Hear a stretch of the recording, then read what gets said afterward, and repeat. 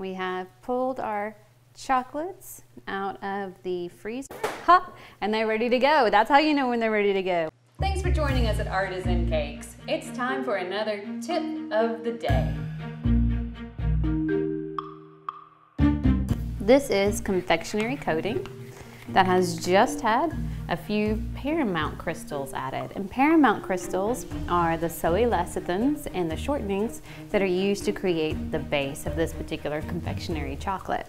So I'm going to spoon a bit of this in each mold.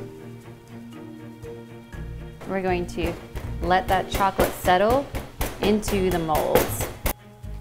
And then put this in the refrigerator or freezer to finish firming up. We have pulled our chocolates out of the freezer, ha, and they're ready to go. That's how you know when they're ready to go, when they just pop out on their own like that.